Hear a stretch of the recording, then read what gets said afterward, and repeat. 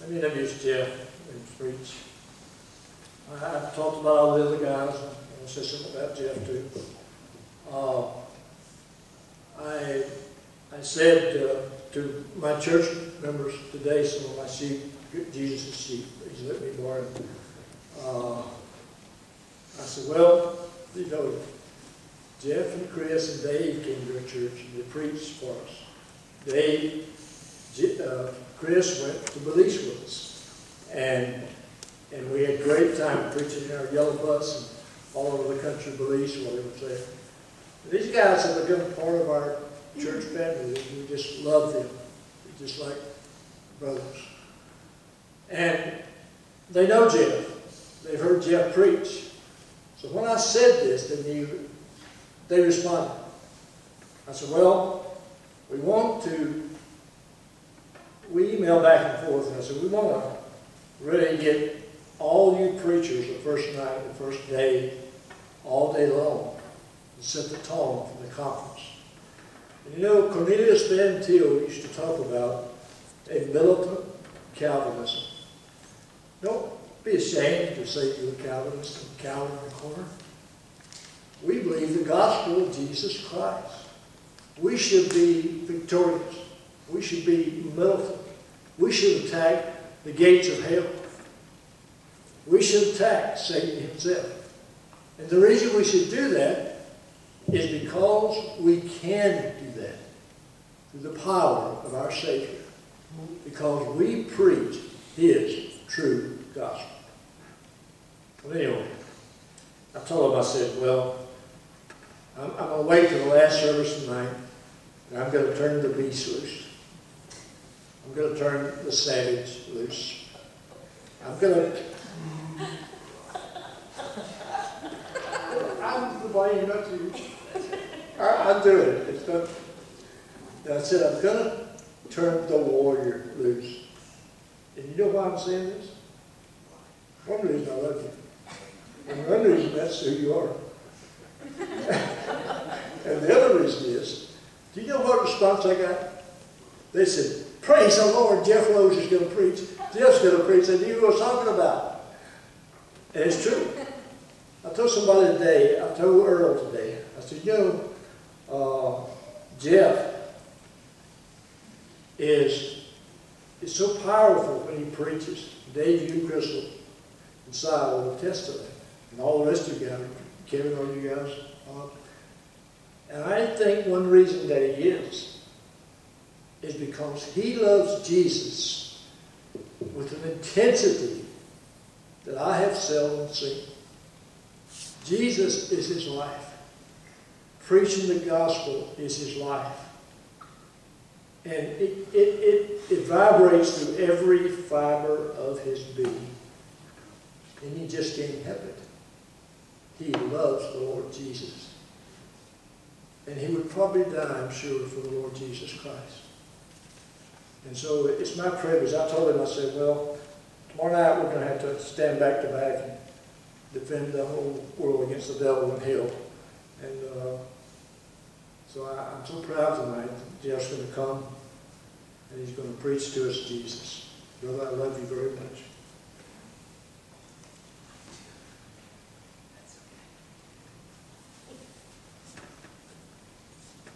That was quite the introduction. I don't even know how to respond, but I would like to say thank you for having me, inviting me to come to this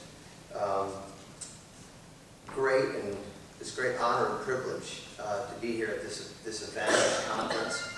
I'm always very aware of who I am and who I am not. And I always want to make sure that the Lord is getting all the glory and all the praise for bringing me to this opportunity and to this moment to be able to declare the Word of God to you. I don't take it lightly. It's not a light thing for me to be up here. It's a very humbling and a bit terrifying, because God holds us accountable for the things that we say and the things that we proclaim, outdoors or indoors. And you being God's people, God holds me accountable for the things that I'll proclaim to you tonight. I haven't come with some sophisticated teaching, but I've come to proclaim to you what I believe that the Lord God has laid upon my heart and upon the heart of our ministry. It's really been the heartbeat and the rush of who we are as the people of God and those who are being sent out into an apostate world and proclaim a message that hardly anybody can tolerate inside the contemporary church or outside in the world. And this is the lot that's been given to us, but we don't look at it as a bad lot. We look at it as one of the grandest purposes that a man can be called to, and that is to take the almighty gospel of Christ to the world. And it's humbling to be able to realize that Jesus Christ, in his sovereignty and in his power and in his providence, would use such a klutz like me and such a nut like me for his glory. And it's amazing to be able to go out and proclaim the gospel of Jesus Christ. And that's what I want to deal with tonight. I want to deal with the roots of what it is that we've been called and commanded to do. What we've been called to go out and proclaim. Who it is that we have been called and commanded to proclaim.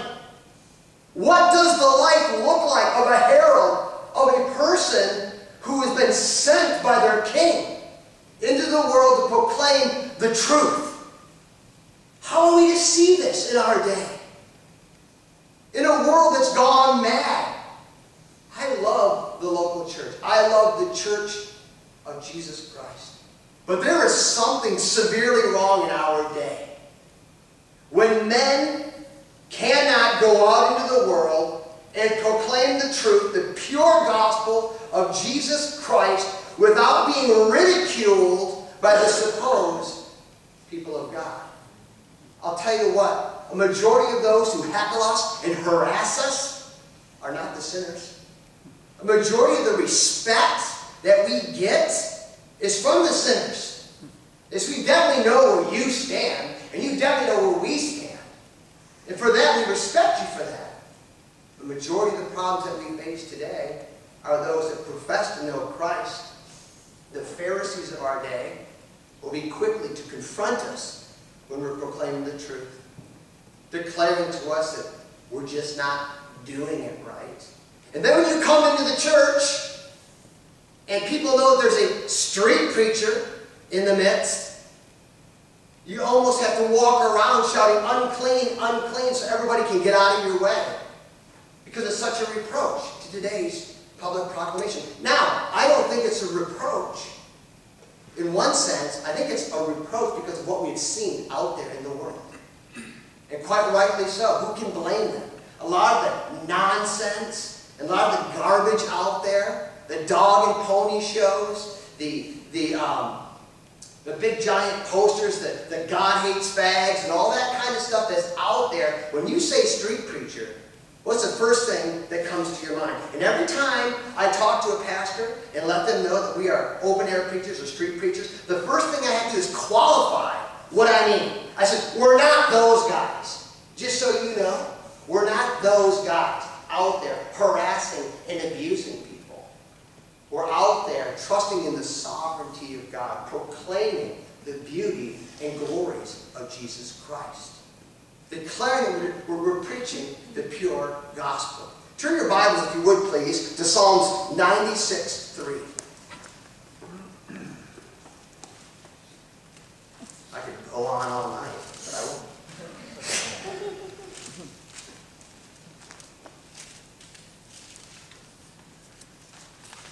Starting at verse 1, I'll end at verse 9. Oh, sing unto the Lord a new song. Sing unto the Lord all the earth. Sing unto the Lord, bless his name, and show forth his salvation from day to day. Declare his glory among the heathen, his wonders among all people. For the Lord is great and greatly to be praised. He is to be feared above all gods. For all the gods of the nation are idols, but the Lord made the heavens. Honor and majesty are before him. Strength and beauty are in his sanctuary. Give unto the Lord, O you kindreds of people. Give unto the Lord glory and strength. Give unto the Lord the glory due unto his name. Bring an offering and come into his courts. O worship the Lord in the beauty of holiness. Fear before him all the earth. I'd like to direct your attention back to verse 3. Declare his glory among the heathen, his wonders among all people. Let's pray. Father, I just thank you for this opportunity. Lord, I pray, Father, that you would use me, Father, for your glory. I pray that you would enable me by the power of your Holy Spirit to speak those things that would be honoring and pleasing in thy sight. I thank you, Lord God, that you keep me humble. I thank you, Lord, that there would be no contention. Lord, that there would be no vanity or vain words proceed from my mouth. I pray, Lord, that you be worshipped and glorified. I pray, Father, that this time together, the gathering of the saints, would just be another conference with a bunch of talking heads and fancy sermons. I pray, Lord, that you would speak and move mightily for your own name's sake. That you would split our hearts wide open and awaken us to the reality of a world that needs the Lord Jesus Christ. Oh, Lord, I pray, Lord, that we wouldn't just spend all of our days shining the armor of our theology and never go to war. I pray that you would put a fire in our hearts, Lord. That you would thrust us out into the harvest field for your glory, to proclaim the beauties of your Son. And this I pray in the blessed and holy and righteous name of our Lord. Amen, and so be it.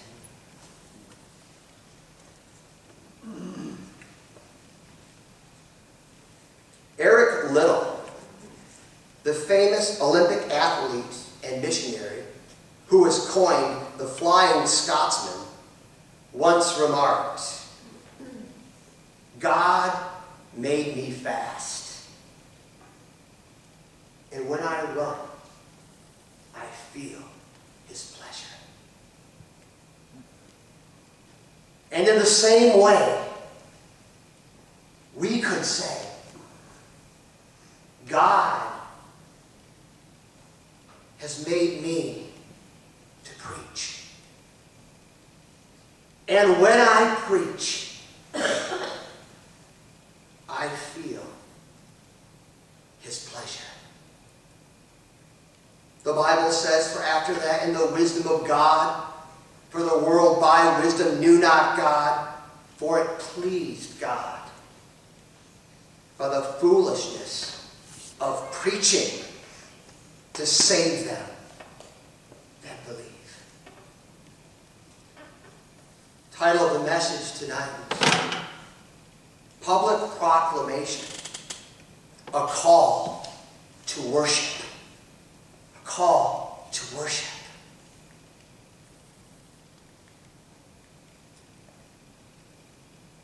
I think we've come to a time in the life of the church in our country where we have literally got to put away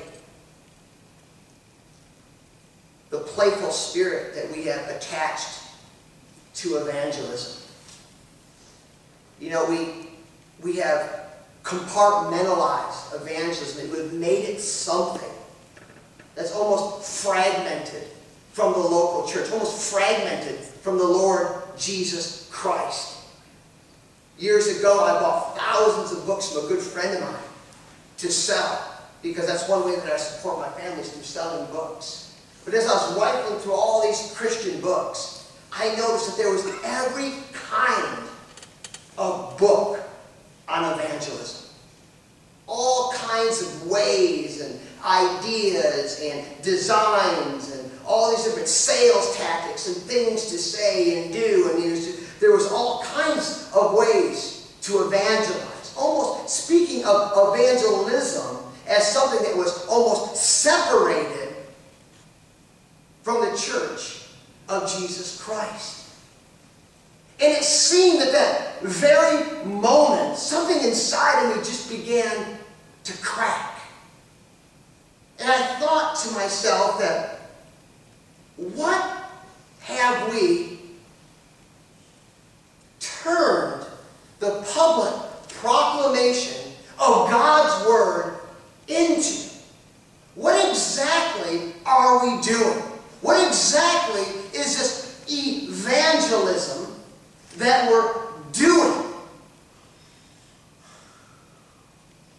And it forced me to go back to the Word of God and to really search the Scriptures and search church history and look at these men that God had raised up all throughout history to proclaim the glories of Jesus Christ to the world. And I noticed that they never had a 7 to 10 outreach on Saturday nights. They never had 4 ways to share your faith, 6 ways to reach your neighbors, sharing Jesus without fear, the good test. They were endued with the power of God. And their whole lives were consumed in the worship and the glorification of their Lord and their Savior. It wasn't just something that they compartmentalized at a little outreach that they went out to on Saturday nights or Friday nights. But it encompassed their whole being and their whole life. They saw Jesus Christ more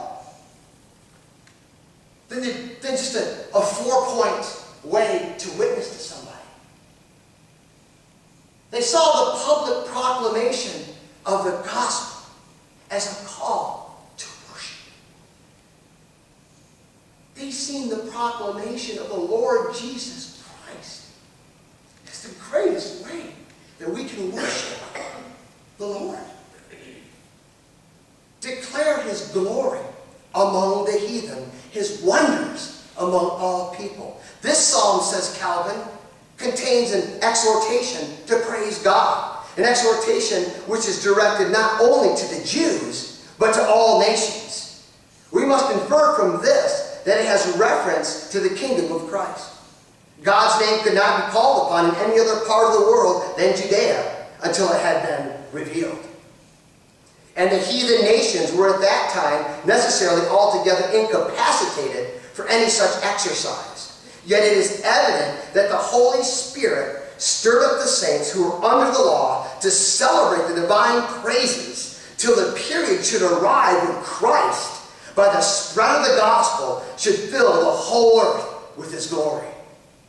At one time in history, the message of God's grace was confined to the nation of Israel alone. But we see here in this verse that they look forward to a time when nationalistic boundaries would be shattered and the glory of God, the glorious gospel of Christ Messiah, would be preached to all nations. I submit to you that the greatest way we can love God and worship Him is to declare His Son to all people in all nations. We must confront the world head on with the gospel of Jesus Christ. Not with pizza parties, golfing, and water slides, but the pure exaltation of the King of Kings, who alone is able to save. Without the novelties of the world and the entangling attractions and enticements, appealing to the sensualities of the sinful nature of man. But we, the heralds of God, must, without shame, declare the glory of the Lord to the heathen. That your faith should not stand in the wisdom of man, but in the power of God. See, when we turn away from proclaiming the truth, we compensate into other things and doing other things. We become busy with everything else, trying to compensate our deficit for our lack of obedience to proclaiming the gospel of Jesus Christ. Dr. Matthew McMahon of the Puritan Mind in his article, Preaching as Worship, says, in the act of preaching, this glorifying of Christ is the essence of his worship, though at the same time his gospel preaching ministers to needful people. It is here that the preacher's feet bring the good news of the gospel of peace. And while he is doing this, he acts as God's divinely appointed herald, reflecting the image of Christ as the living word in the message he brings. The preacher ought to be exceedingly gripped with the sense that he is delivering Christ to the people through his preaching. If he is enthralled with the sense of this, then he is immediately conscious of the nearness of God. And this nearness and mode that the preacher travels through is the exact definition that God himself gives those who worship. I will be sanctified by those that draw near to me. Whether that be the priest of the Old Testament or the preacher of the New Testament, worships God as he performs the duties God requires of him. And this would be true for any Christian in the outworking of their gifts. Preaching is worship. It is the vehicle that draws the minister closer to God during that hour. Preaching is a spiritual infection which ought to impregnate the hearer with the life of God in Christ. If the preacher is intimately aware that he is doing this through the unction and temperance of the Spirit of truth, he is immediately aware that God is delighted in the work being dealt with. Dr. McMahon goes on to say, we must ask and answer an elementary question before proceeding. Is the pulpit important?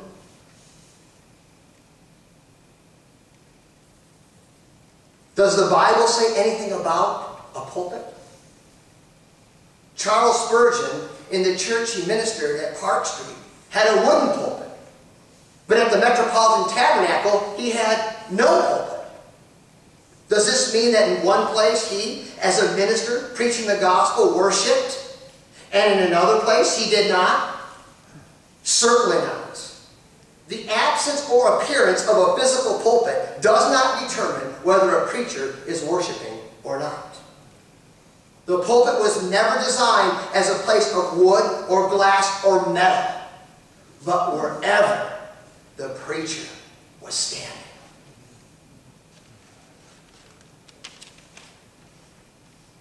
The preacher ought to be exceedingly gripped with the sense that he's delivering Christ to the people through his preaching.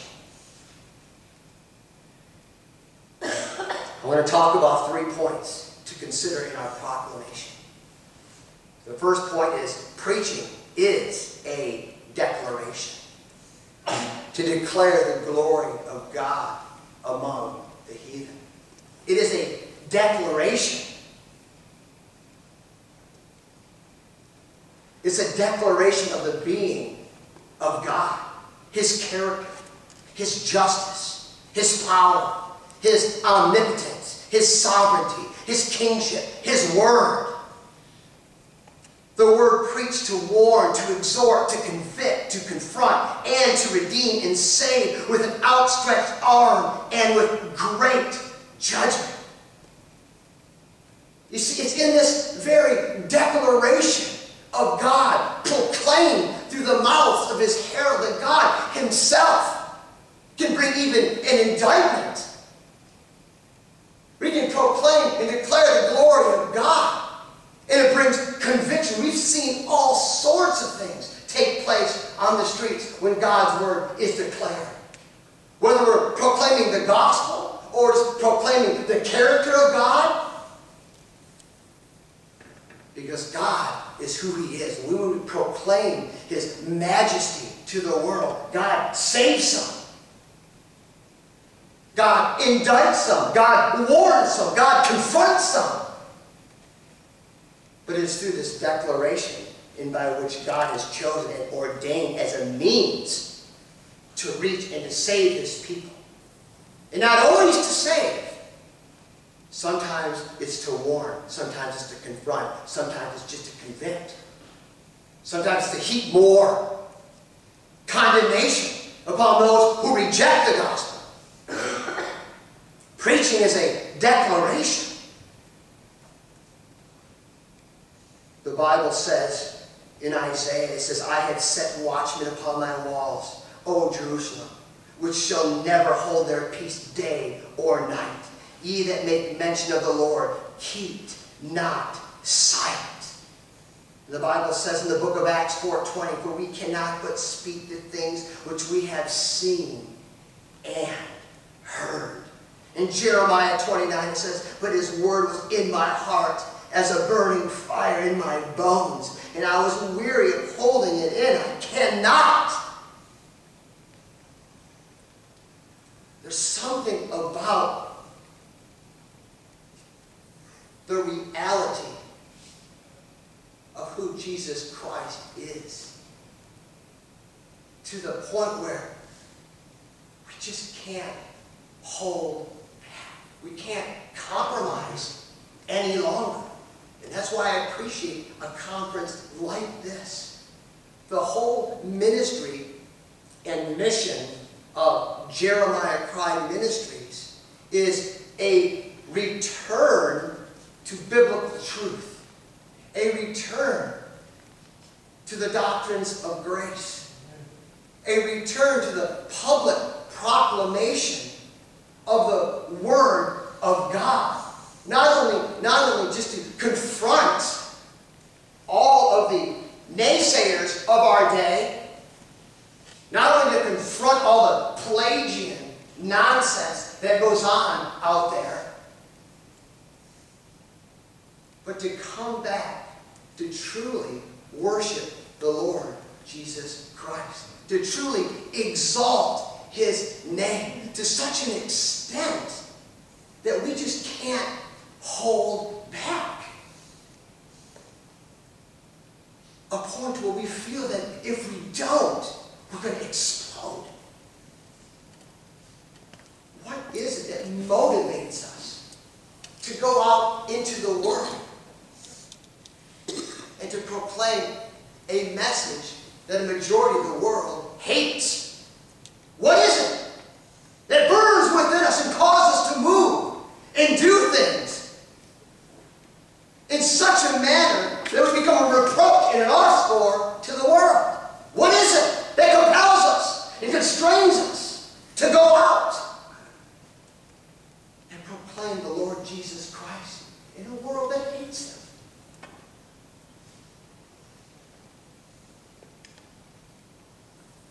Number one, He's commanded us to. But we're compelled and constrained by our love for our King. It goes beyond the fear of man, what man thinks about us, or what the world thinks about us. You see, when you see Jesus Christ high and lifted up, and your public proclamation becomes worship opposed to some four-point message, or just some little car salesman approach to saving the lost, when it becomes more than just evangelism, but more than just an outreach,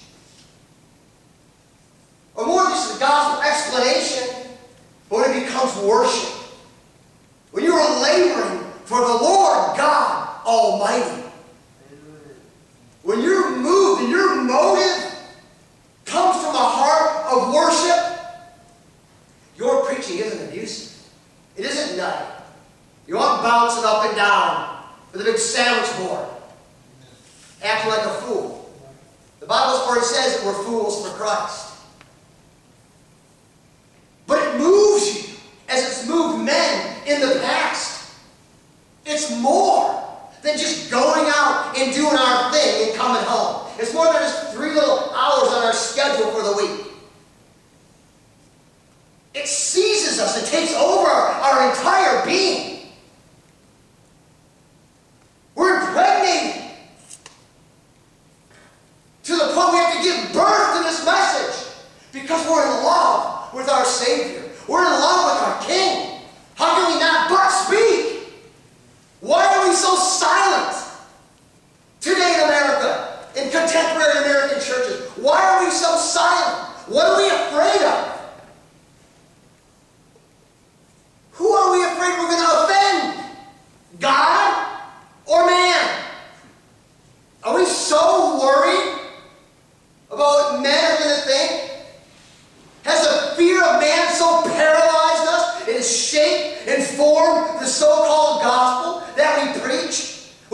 gospel at all.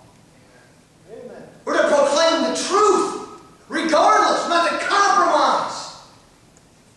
We're to be faithful and biblical in our day. You're going to stand before the Lord Jesus Christ, not before me on the day of judgment. Yeah, amen. You will stand before the Lord Jesus Christ. Yet a saved man, yes, but you will stand, you will give an account for your life.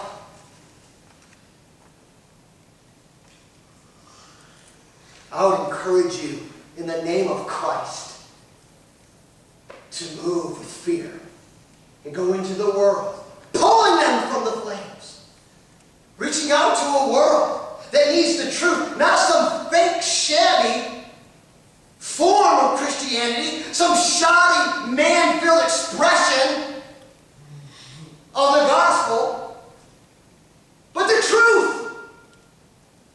The truth of Jesus Christ, proclaiming His glory among the heathen. This is what God commands us to do, to be faithful. But we get so busy nitpicking everybody, we become jot and tittlers.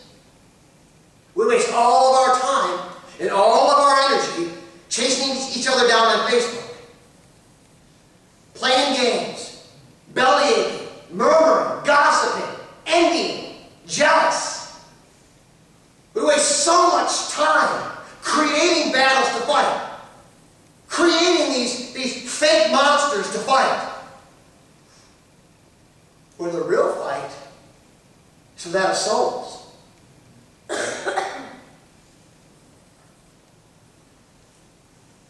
You know, why is it that you always have to feel like you have to apologize when you proclaim the truth? You know, I tell someone, well, what do you do, Jeff? What do you do for a living? What's your job? I always feel like I got to apologize for telling what I do. And I don't know why that is or why I feel that way. But I say, well, I'm a street preacher. I'm an open-air preacher. I'm a full-time evangelist. Really? What do you do? Well, I go out in the street and I preach the gospel. You do what? That doesn't work. We've heard it all. God says to be faithful.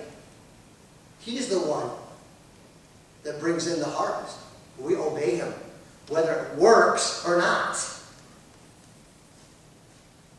Point 2, preaching as an indictment. You know, sometimes when we go out to the streets and we proclaim the Word of God, sometimes it's not always to save. Sometimes it's an indictment. Sometimes you bring judgment and warnings. I'll tell people sometimes on the street, listen, I'm not out here to preach some pretty little message to you. I'm here to warn you to flee from the wrath to come. And to turn over your rebellious hearts to the living God while you still got time, while you still have breath in your lungs. Repent of your sin. Forsake your evil ways and turn toward the Lord. Trust in His Son, Jesus Christ.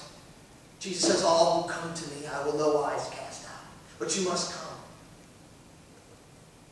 You see, but the Scriptures say that when He spoke out like that to the Pharisees, it says they searched and they searched the Scriptures. Because in them they thought they had life. But Jesus said, you won't come to me that you may live. Then His disciples asked Him, what must we do to do the works of God? And He said, this is the works of God, that you believe upon me. You see, instead of obeying the commands of our King to go into the world and publicly proclaim His word in truth, we rebel against that command. And then we compensate in so many other areas, and we make excuses. And then we turn on those that are doing it. And we make them feel like less thans because of what they're doing, and we know it's right. It's kind of like two people on a diet. You're setting yourself up for a 30-day diet. Halfway through it, one quits and one succeeds. What's the guy that quit going to think of the guy that succeeded every time he sees them? It's going to be a reproach and a reminder of his failure. So you're telling people you're out sharing your faith, you're out proclaiming the gospel, not in pride, not ridiculing others, not looking down on other people. But when you bring it up, say, listen, I go out and I proclaim the word of God in the open air, a lot of the times it's not meant with one of these, oh, good job, we're behind you, totally support you. they want to give money to your ministry, want to back you up. Usually it's the exact opposite. You're just looked on as disdain. Why is that? I'm sure you guys probably have the answer. Preaching is an indictment. Psalms 19:1 says, "The heavens declare the glory of God, and the sky above proclaims his handiwork." Romans 1:18 says, "For the wrath of God is revealed from heaven against all ungodliness and unrighteousness of men who suppress the truth in unrighteousness." So we're making a declaration. We're making a declaration of a God they already know exists. The God they're rebelling against. You see, they know God exists. James Boyce says that there's enough awareness upon humanity to put them in hell for all eternity. Enough awareness of God upon humanity to put them into hell for all eternity. Spurgeon says that man's conscience cries out, "The wrath to come, the wrath to come," because of the guilt of sin. Has a voice that declares there's a wrath to come, that there is justice for the crimes that you committed against God. You are not a victim, you are a criminal. And our conscience declares those who are not right with God through the blood of Jesus Christ, their conscience convicts them of sin. And there's a voice that attaches to that that declares that there is a wrath coming and there is a judgment to come. The Bible says that by faith Noah, being warned of God of the things not seen as yet, moved with fear, prepared an ark to the saving of his house, by the which he condemned the world and became heir of the righteousness which is by faith. The Bible says that Noah was a preacher of righteousness. So he just didn't pound the boat the whole time for 120 years. He preached. He was a preacher. And that boat became his pulpit. And for 120 years he proclaimed the truth to an apostate world. Noah was right and the whole world was wrong.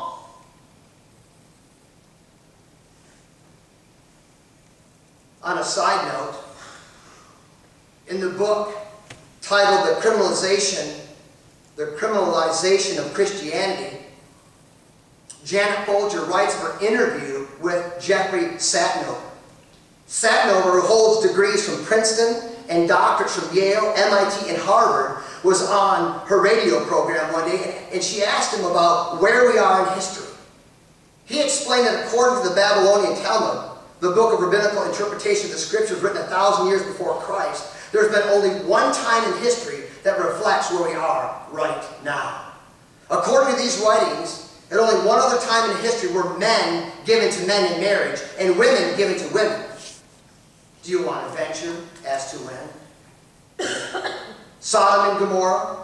No. Homosexuality was rampant then, but according to the Talmud, not homosexual marriage. What about ancient Greece? No. Babylon? No. Rome? No again. The one time in history when homosexual marriage was practiced, Satinover reports, was during the days of Noah. And according to Satinover, that's what the Babylonian Talmud says was the final straw that led to the flood. And the Bible says, as it was in the days of Noah, so it will be at the coming of the Son of Man. We live in violent times. Dangerous times. Therefore, we need dangerous preachers. Men who are willing to live dangerously. To go into places that very few people will go into. I spent 2 years in Scotland. By the grace of God, was able to go there and live there for 2 years. Supported by a church that was being planted there. My assignment was to go into the city and proclaim the gospel of Jesus Christ. Now Scotland, as we all love to read the history of Scotland's preachers, Scotland is no longer the spiritual hub as it used to be. The missionary hub of the world that would go out in great missionary power and reaching the heathen. They're not like that anymore. Less than 1% are born again. And it's been renamed, instead of Scotland, it's called Gangland. It's a knife crime capital of all of Europe. So here it was that the Lord had thrown me in to this almost completely dark place to proclaim this truth in the middle of a city where I didn't really even belong. Even though God had sent me there, I belonged there in the sight of God, but I certainly wasn't the most popular guy in the sight of the Scots. And I remember after about a year and a half preaching, I went there as an Arminian, by the way. And I remembered that I would go out there and I would preach, and I was using all forms and ways to reach the lost, any pragmatic scheme I could use. It even meant pulling the rabbit out of the hat, whatever it took. I was willing to be able to get people to draw close so I could preach the gospel to them. And I remember one day, I was walking out on the street, and I had built a team from the church that was out there with me. And I looked at one of the pastors of the church, and I said, you know what? I'm tired of doing this dog and pony show out here. And at that time, I had become reformed. I didn't tell anybody.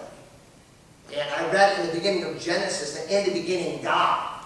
And that shook me to my core. In the beginning, God? And everything we're doing, we're putting everything before God. A.W. Pink says that, it doesn't make sense to start with man and work your way up to God. We start with God and work our way down to man. In the beginning, God. And it made sense to me. I said, we need to start with God. I began to read more books. I read The Bondage of the Will by Luther. I read The Sovereignty of God by A.W. Pink. And I was absolutely convinced of the sovereignty of God and the salvation of sinners. Because I met with those monsters of iniquity every day on the street. And I wondered why I couldn't appeal to them and make a decision. It just didn't work. Something greater than myself had to come in to the equation and to convert and to bring sinners to himself besides me. So I went out there and I said to him, I'm done with all of this stuff. I'm going to go out and I'm going to proclaim the Word of God in the open air, and whether one person comes or 1,000, I don't care. I'm going to be faithful to the Word of God. And I went out there, I stood up on my stool, and I began to proclaim the mighty name of Jesus Christ. I expounded on the character of God, the law of God, the wrath of God, the justice of God, God being the creator of all things. And then I expounded on the grace of God and the mercy of God and the love of God. And God had brought the largest crowd of sinners I had ever preached to in my entire life. The whole street bottlenecked with people. And the crowd all the way up the street and up the stairs and into the balconies. And one guy came up to me and says, man, you got all the Glasgow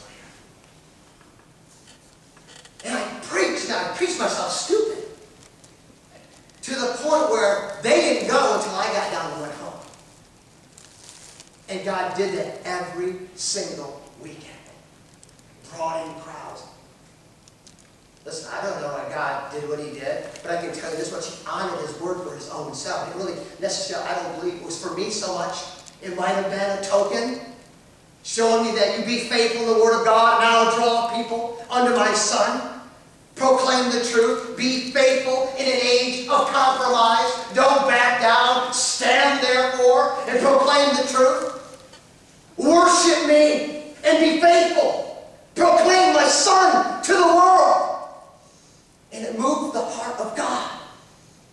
And people began to gather around.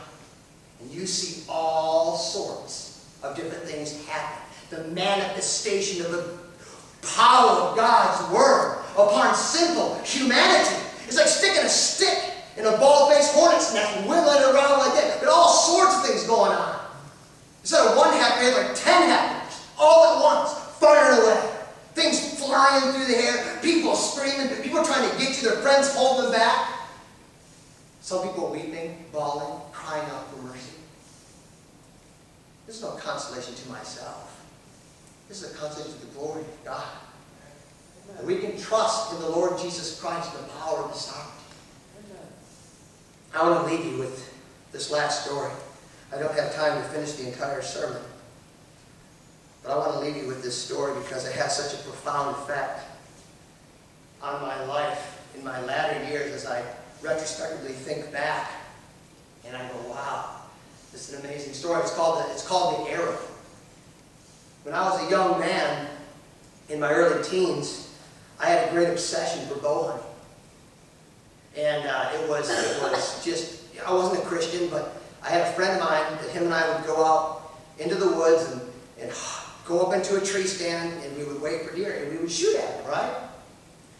But I had to have the best equipment, you see, before I was going to go out and hunt, because I wanted to make sure if I hit the deer, I want to make sure that I kill it, right? And I want the best instruments for accuracy and speed, right? And power. I don't want some flimsy little bow that's not going to do anything but just scare everything away in the woods, right?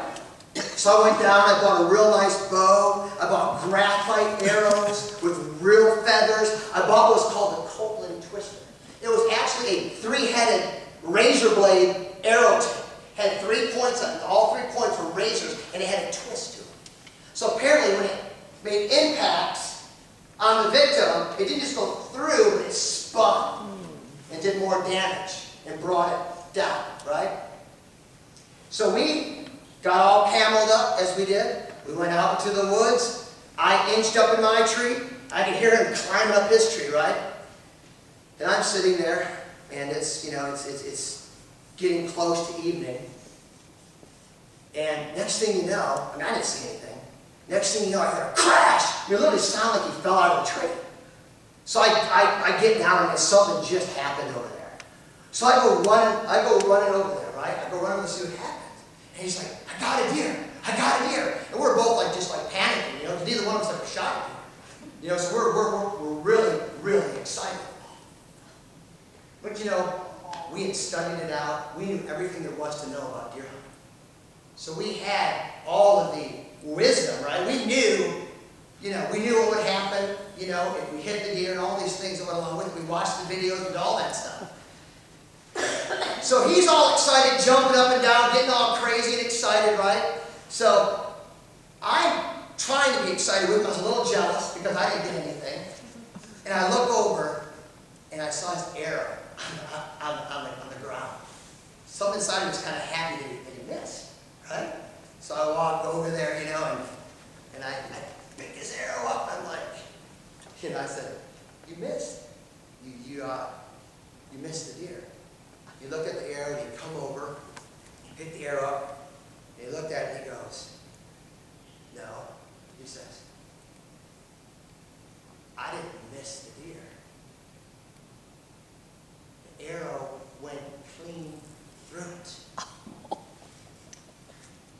And the deer acted as though it never even felt it. Because, by the way, a passing through shot like this only goes through when it goes through the vitals. So he says,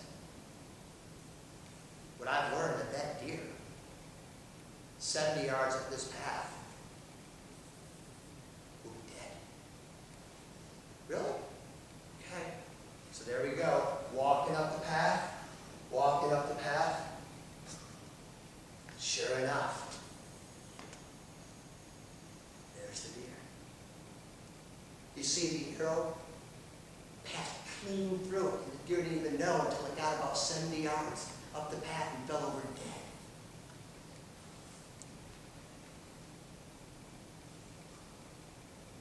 So when people tell me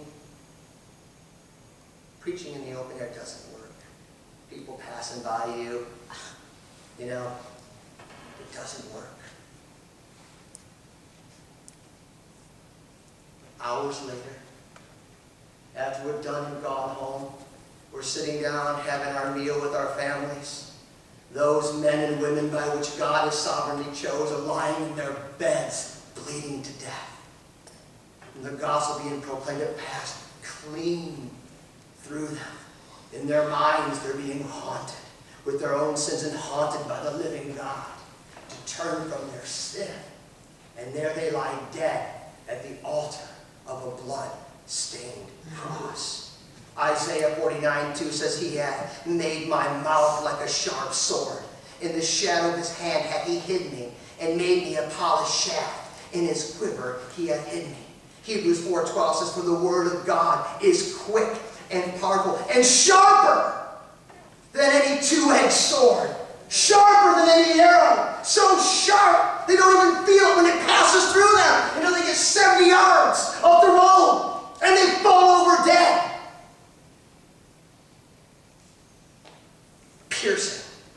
dividing asunder of the soul and spirit, and of the joints and marrow, and is a discerner of the thoughts and the intents of the heart.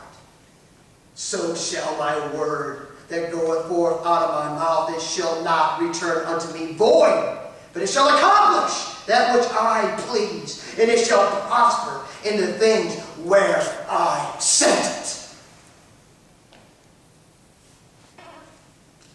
I would encourage you to go out and proclaim the word of God. I would encourage you, women, to tell